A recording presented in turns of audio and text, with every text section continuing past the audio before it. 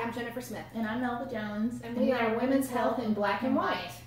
And we kept Candace. We're not letting her leave. We're not letting her leave. She stays forever now. We just did a... She doesn't know that yet, but we're not letting her get up. She's our prisoner.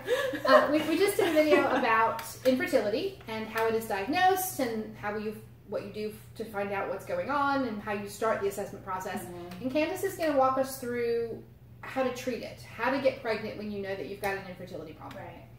So there's ovarian reserve and all the other things that we talked about, helps to guide the specialist or even your provider in your OBGYN office. It helps guide them in what direction you need to go in as far as management. When you have a lower ovarian reserve, you want to go the route of, IVF and all that, and we're going to talk about that in a minute. But, sometimes if you just have your ovulation is off, irregular cycles, you can do something as simple as taking ovulation medications, oral ovulation medications.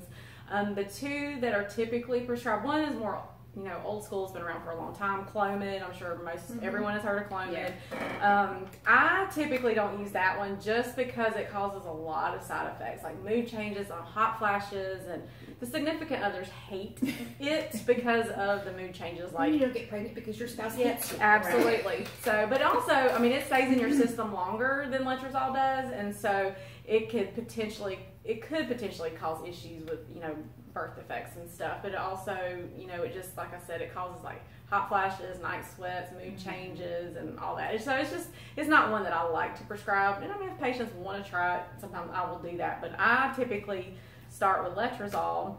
It's actually a breast cancer medication. It suppresses estrogen down, and let me make long story short, it basically helps you to produce more follicles than you normally would with a regular cycle. And so you could get 2 to 3 follicles that start to grow, but sometimes what will happen in patients with like PCOS, insulin resistance, stuff like that, what will happen is those follicles will kind of just stall out or just go away. They don't ever get to a point of ovulation with those. And so, of course, in my experience, tracking those with multiple ultrasounds and stuff, you see that. And so at that point, or if someone has a lower ovarian reserve, you can try injections with the oral medications. And so typically what I say is with the oral medicine, it gets those follicles started, but the injections are like fertilizer for those follicles. And so it helps to keep them growing. But therefore, because of that, you run the risk of having multiple follicles. So it's really important to track those follicles because you don't want to overstimulate, and you don't want someone who's 25 producing 4 or 5 good follicles because they could potentially get pregnant with that many, and then there's so many other complications that can happen with that. So it's not something to take lightly either, and so that should be monitored really closely by someone who knows what they're doing. Typically a reproductive endocrinologist.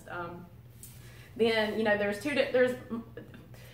there's different ways. There's multiple days you can do it. You could do injections like 2 or 3 days. You could do, for someone who has a lower ovarian reserve, a lot of times they'll do more of a mega stimulation cycle where they're doing like 5 or more days of injections, and it all depends on how's that patient responding. You follow them every day, every other day, and then kind of see, and typically follicles will grow about 1 to 2 millimeters a day. Centimeters a day, sorry. Or is it millimeters? I don't remember. Anyway. It's one of them. They're really little and they grow just a little bit every day. Yeah. Right, yeah. That's all you need to know. Yeah. It's millimeters. There you go. Okay. We're nurses, not math. Yeah. Sorry. Absolutely. I can measure a follicle all day long. Like, I know what I'm doing there. But anyway, but everyone, actually, they'll grow differently. So you have to, as you see them, if they are there for multiple rounds, you can learn how their body responds to it and everything. And so you just kind of titrate it based on their body and everything. But then at that point with the letrozole, if you're with a reproductive endocrinology group, they'll do a trigger shot, which actually it helps to narrow down ovulation better. So you can time intercourse better or do insemination. So that, sometimes patients will opt to do insemination just to help increase their fertility rate or pregnancy rates a little bit more, or because they have to do that because there's a sperm issue.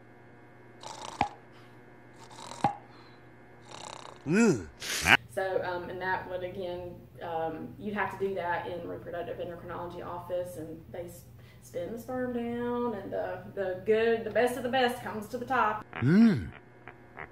Oh, yes. That's what they inject in the uterus, so it just gets it closer to that egg. And then also the IVF is kind of the next step after that, is in vitro fertilization. Basically, you start injections early on in your cycle, and like 2 or 3 days after you start your period, you just start doing injections. You're trying to recruit as many eggs as possible to get good embryos for a transfer. So, and none of this is comfortable, by the way. No, absolutely not. But it's definitely worth it, but it's definitely not comfortable. So IVF is the step up. And then you have those patients who have, they're menopausal, they're young, it's early menopause, or they're older and the egg quality is just not there because of age, and a lot of times the best option is donor egg. And you see a lot of these celebrities are 50 plus having babies, and infertility patients get really worked up about that, because I've been there. I know I used to get so angry about it, and I'm like, how are they getting pregnant? Yeah. And then what I didn't realize until I started working in infertility is that it's because they use donor egg, and donor egg is they're using an egg of someone who's a lot younger that has better egg quality, and pregnancy rates are better. Now that doesn't mean that they're not going to have issues with blood pressure issues or gestation diabetes and stuff like that, but their pregnancy rates are better. So donor egg is always an option too, and sometimes when you get to that point, a lot of times you're thinking adoption or donor egg, and everyone has a different path again. Right.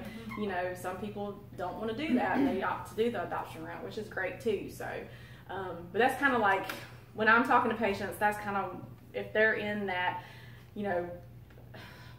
their ovarian reserve is really low and all that, and then that's kind of like, okay, this is the point where you are, and it's like, okay, you've got to decide, do you want to go the donor egg route or do you want to go the adoption route? Yeah. And so everybody gets there when they get there. So but that's typically, it all depends on the patient and what is their situation and kind of what they feel comfortable with. And some people typically will do 3 or 4 rounds of each thing before progressing to the next step, but some patients are like, I wanted to be pregnant yesterday, and so they opt for the IVF route. So it's just, everyone's different. So.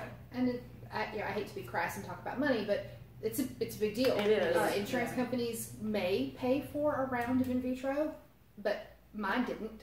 We had to pay for it all out of pocket. So it can be very, very expensive when you go this route. So if you think that this is a possibility, I would recommend a savings plan as early as possible. Absolutely. Absolutely. And that's about it on how the different types of medications and everything. If you have any questions about in vitro fertilization, artificial insemination, any of the medications, if you're going through the process right now and you really want to talk to somebody, make an appointment with your healthcare provider. But if you have a non-specific question, you can send it to us on Facebook or Instagram or Twitter. You can follow us on our podcast, Afterglow, and stay tuned because we've got a lot more good stuff coming up.